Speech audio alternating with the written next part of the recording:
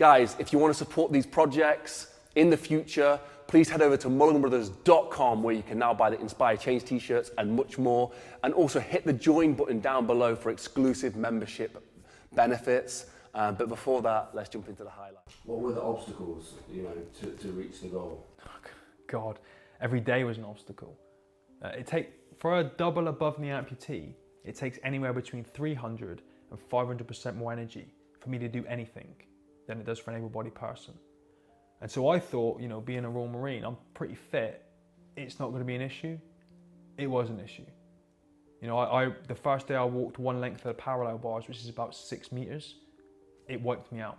I was exhausted and I had to go back to my room and sleep and have an afternoon nap because it just wiped me completely out. And every day you're getting a little bit stronger, a little bit fitter, you're getting a little bit more used to the legs, but it's just unbelievably difficult in the beginning, and then when you add to that I only had one arm and it was my weak arm, and I'm trying to do everything and relearn, and everything was an obstacle in those early days. Absolutely everything. What did you go back to keep you motivated? Was it the idea of that goal of walking onto the parade? Absolutely. I had such a vivid picture in my mind of what that would look like with, desert uniform on, green beret on, everyone formed up on the parade ground, thousands of people's friends and family around, and me just standing at the sidelines. And like I said, it wouldn't be pretty, but I would do what I could to get onto that parade ground and stand next to them for when that medal got presented to me. And it was such a vivid image that it just motivated the heck out of me just to go off and do whatever it took, no matter how sore I was, tired I was, how many times I hit the deck and cut myself, bruised myself. I would just go back at the end of the day, remember why I was doing it, remember what the goal was, and then just shake it off and start again the next day. Did you get that moment? Which was that? The walking out to the parade yourself? Absolutely, yeah, we did. What did that feel like? What was the day like?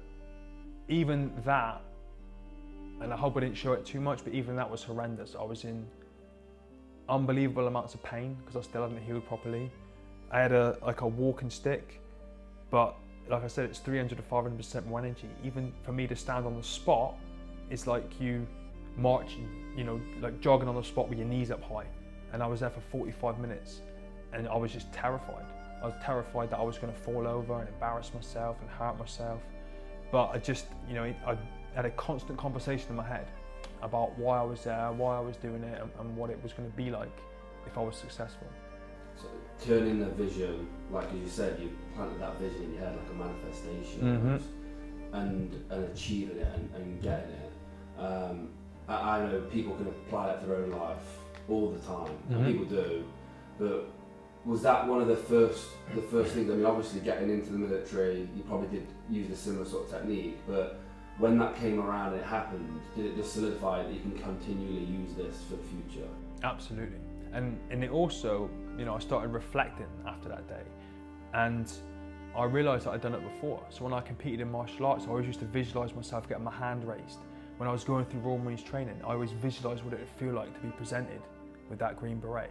And then when I, achieved that goal at the medals parade, I came home here on a Friday evening and I just thought, this is what I need to do in my life for everything. Not just, set one goal to walk at the medals parade, fitness, finance, family, every area that's important in my life. I need to set goals in these areas and drive forward towards achieving them, because I think it's very dangerous, not just in my situation, but in anyone's situation, if you stay static for too long and the negative thoughts start coming in.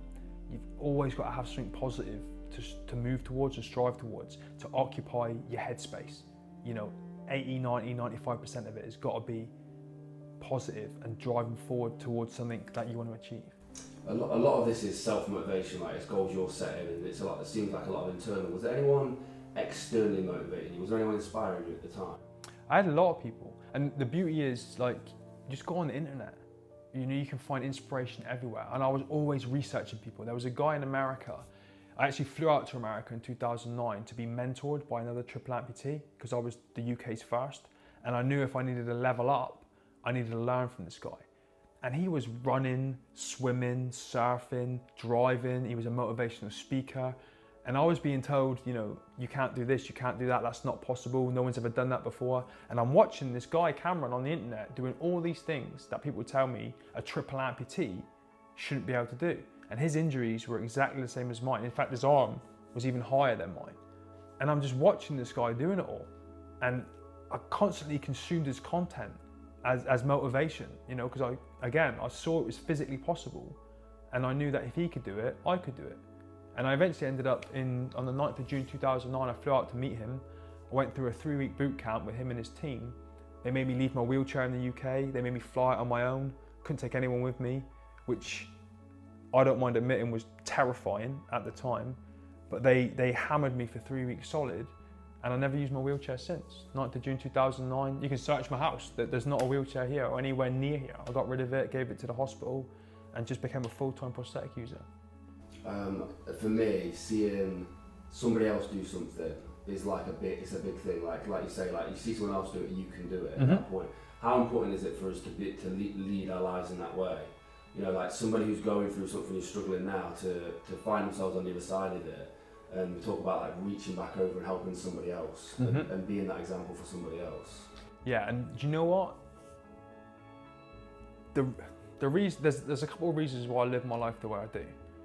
The first one is to let the guys on the ground that saved me know, the medics on the helicopter that saved me know, the doctors, nurses, everyone that's been involved in my journey, to let them know that everything they did was perfect and correct. And you know, I'm out living my life the fullest I can because of what they did for me, but also because I want to show other people. You know, it's a pretty severe situation to be in when you lose 3 limbs. And if I can live my life the way I want to live it and enjoy it and embrace everything that this brings with it, I'm hoping that can inspire other people to do the same thing. No, definitely. It definitely does, 100%. How did you, on the flip side of it, how did you deal with people telling you that you couldn't do something? Like specifically saying, like, you can't, well, negative sort of comments about it. You're not going to walk again, or, you know, you shouldn't be trying this. How did you deal with that at the time? Or how do you deal with it now as well? Now it's very different. Back then, because I didn't know a lot about this new situation, it just used to frustrate me. And I would say, okay, let's try. And people weren't very receptive to that. And I understand it, because people were worried I'd hurt myself or do something silly, you know, and they were trying to protect me. But when I was seeing someone else in a similar situation doing it all the time and saying, this guy's doing it, let's do it, people just didn't want to embrace it, which is why I ended up going over to meet him anyway. And my mindset changed, and I was introduced to a whole new world of, you know, being an amputee, using prosthetics, the tools that you can use as an amputee to achieve what you want to achieve. So if I want to go hiking, I wouldn't wear these legs, I'd wear my little ones. If I want to go swimming, I can wear prosthetics, I can do it without them. You know, my mind was open to what I can achieve. So now when people say, you know, you can't do this, you can't do that, I won't go at it with attitude of, you know, just watch me, you know, Mr. Angry. I just be like, okay, we'll try, and we'll give it our best shot. We'll see what resources we've got, you know, and we'll do as much as we can. And 99% of the time, if it's something that I'm passionate about and really want to achieve, we'll figure it out. So how could somebody apply that to themselves? I think you just have to have confidence in yourself, and you need to be, I think, smart with it. Like I said, it's not about attacking it head on full of anger and, you know, trying to prove everyone wrong. You just got to be tactical with whatever it is that you want to achieve. And there's inspiration everywhere. I don't know, you know, if you wanted to be, I don't know, like a property millionaire, right? Just go and find someone who's already been a property millionaire. Find out what they did physically, mentally, you know, and kind of replicate it as closely as you can. That's what I did with Cameron in America. I found a guy who'd achieved what I wanted to achieve, and I went out and met him, and I mirrored what he did as closely as I possibly could to achieve the results that he had as closely as I possibly could. You know, it's not that complicated, you know, but you've got to want it enough. It's got to be, you've got to be passionate about it, and it's got to be something that gives you goosebumps when you think about it. It's not like, okay, I want to be a property millionaire. Why? It'd be nice, wouldn't it? No, because it's going to give me financial freedom and I can do so much with that money and help so many people, or whatever your motivation is. It's got to give you goosebumps and get you excited. You know what I mean? If you want to support projects like this in the future, guys, we cannot do this without you. We cannot get our film crew and myself to fly around the world without your support. So please head over to Mulliganbrothers.com, where you can now buy the Inspire Change t-shirts and much, much more. And also, please consider becoming a YouTube member with the join button. All your support literally makes this possible, so thank you. If you want to see behind the scenes as well, head over to Instagram, follow me at Jordan Mulliganbrother, where you can see what I get up to on a day-to-day basis. Have a blessed and productive day, and we just want to say, the whole team wants to say, thank you. Sincerely, thank you for all your support, and I'll see you in the next one. Peace.